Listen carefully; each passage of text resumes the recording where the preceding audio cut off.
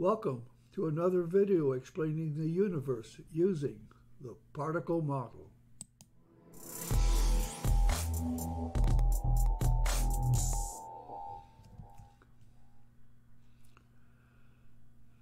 My name is Bob D. Hilster and I am your particle model guru. Today's video is titled Magnetic Field or Charge.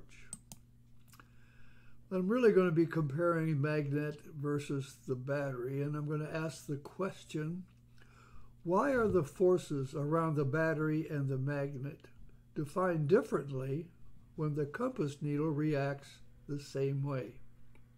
Place a compass around a magnet, place it around a battery, they seem to react the same way, and yet they're defined differently as to what the cause is. So I went to the internet and looked up something so I could show the compass around a magnet, and this one happened to show iron filings as well. And clearly you can see the compass needle in each of the compasses lining up with what we generally call the field lines. And we have the, you can see the lines here with the iron filings as well. So that's, we've seen this often, pretty straightforward. So I looked for a battery that would have iron filings in a compass. Yep, you guessed it. Couldn't find any. Nobody generally does that, so I have to do it myself. And so I did this. I started with the magnet, and I have 4 compasses around the magnet.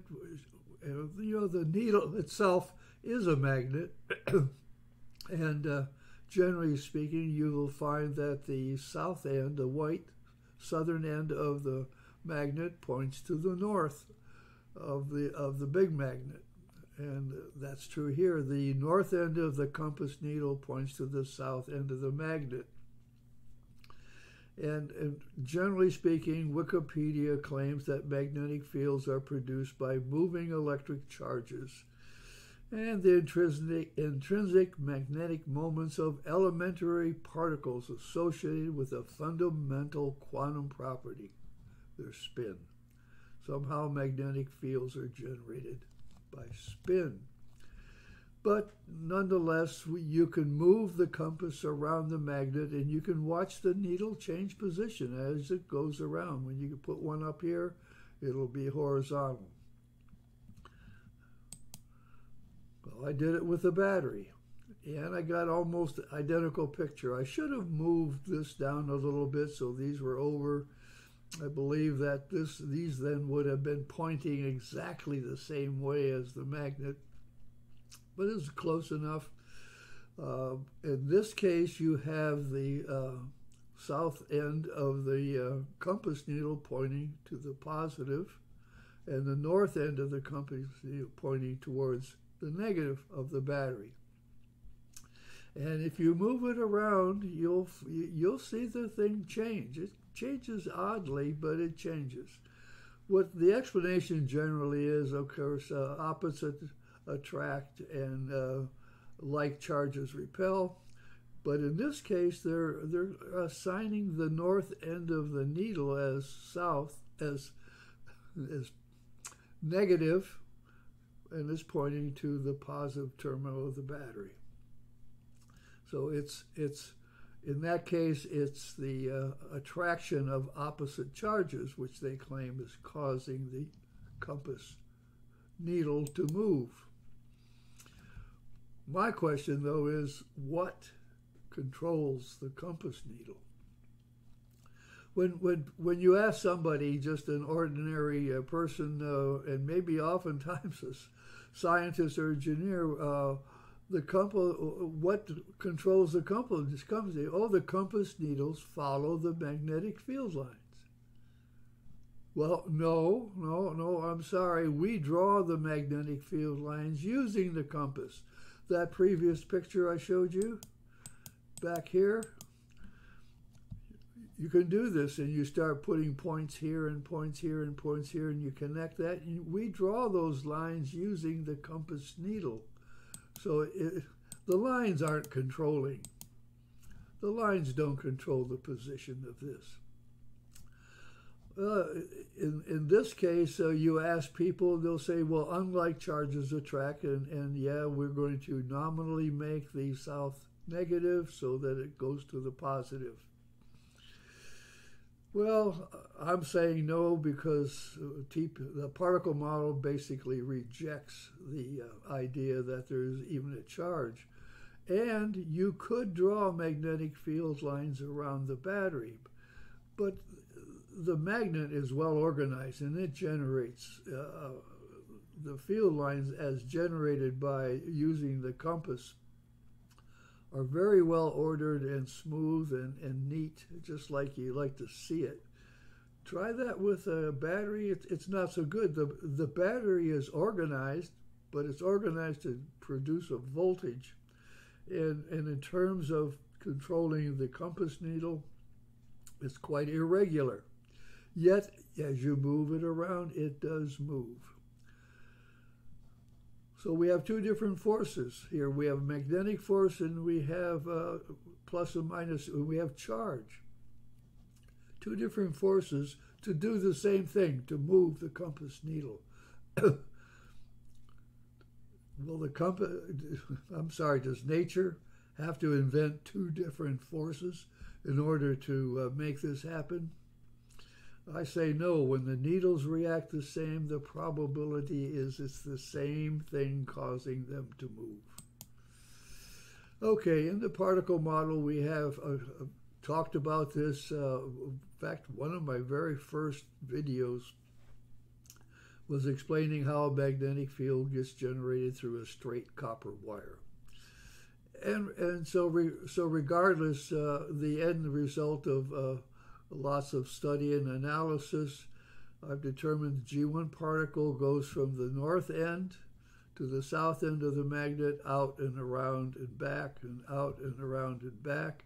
By the way, you'll notice that they also come in and out the sides, and that was seen with the iron filings and the first slide I showed. Those lines were actually coming in right about here and right about there. So, but in the particle model, the magnetic field line is a stream of G1 particles orbiting around and through the magnet. Okay, so the force causing this position, however, is G2 gravity. Around any object, you have a G2 particle field and a G1 particle field. Then you got G1 particles flowing in this direction and in this direction, and by the time you get through analyzing it, you have a net force pointing towards the center of the magnet using point-to-point gravity type logic. Same thing here and here. And when you put the compass here and the compass needle is there, you're going to have an equal force here, an equal force here, and that's the force that positions the needle. It's G2 gravity, and that I did analysis in previous videos showing in different places how those forces would work to position the needle. So now I'm going to compare G1 and G2 gravity.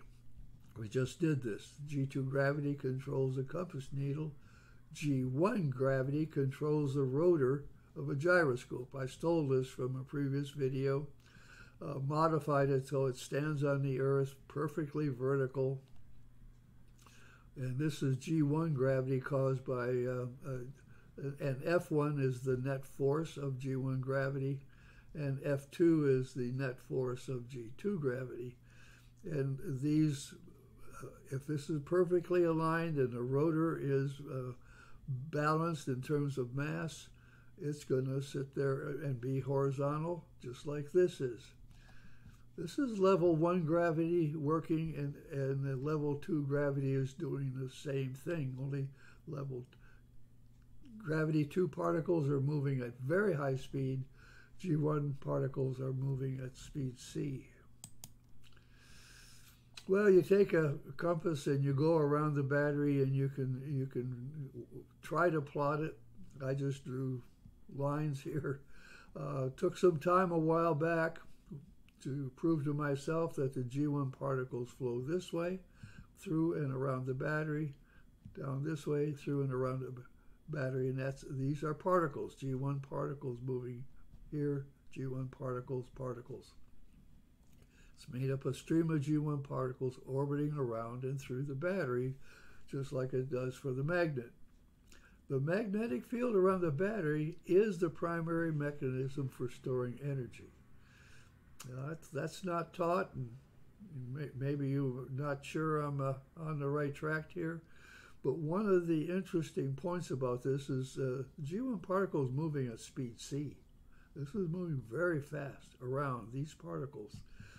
So when you connect this to a circuit, you have an instant source, G1s moving at speed c, that are readily available to move around and through the circuit. And if you've seen any of my videos on circuits, you realize that this speed is quite important, and I explained in those videos some of the reasons why